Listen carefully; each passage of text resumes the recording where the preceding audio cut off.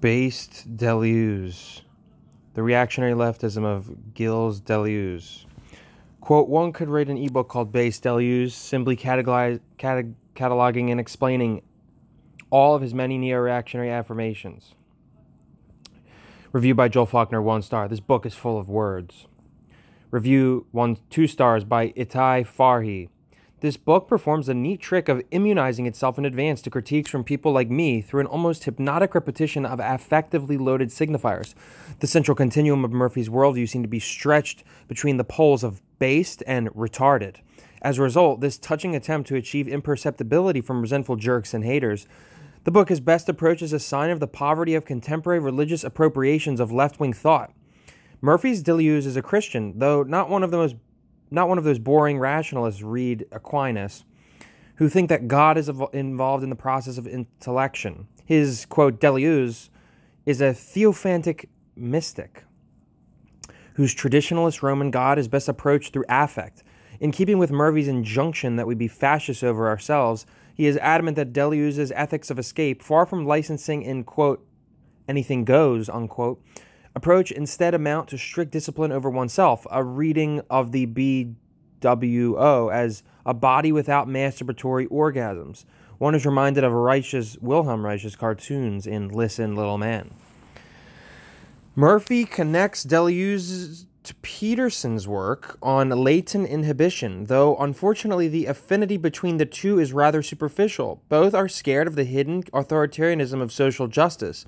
The most despicable aspect of the book is Murphy's fixation on the inferiority of Guattari and his misreading of the intellectual context in which Deleuze was writing.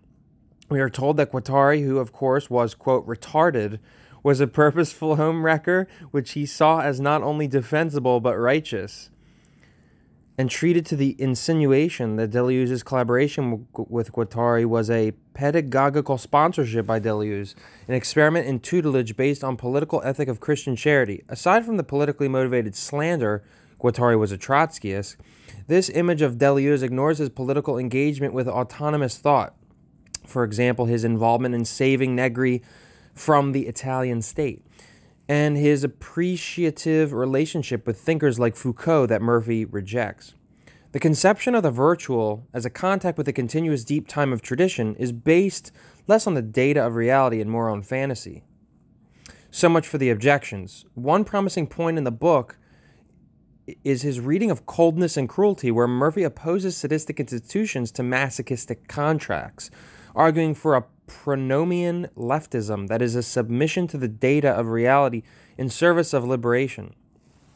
The return to conceptual jurisprudence opens a path beyond the habitual criteria of praxis. Quote, is it worth it? Unquote. One wonders if the cost of asceticism is necessary, or rather a contingency of the particularly Christian form of jurisprudence Murphy has in mind. The discussion of Deleuze's family is surprising, as is the catalog of Deleuze's disgusted aristocratic reactions, which Murphy dutifully reminds us are often associated with conservative attitudes. The picture of Deleuze as an elitist, whether or not we then endorse this elitism as Murphy would suggest, rings true, and fits with the interpretive strategy pursued by Badiou and Hallward. In a twist that is sure to surprise those for whom the outside is the domain of science, Murphy finds an essay where Deleuze instead sees it as a kind of extimate interiority. This is potentially fruitful, as it opens the question of how an intuitive mystical outside and a scientific outside can coexist.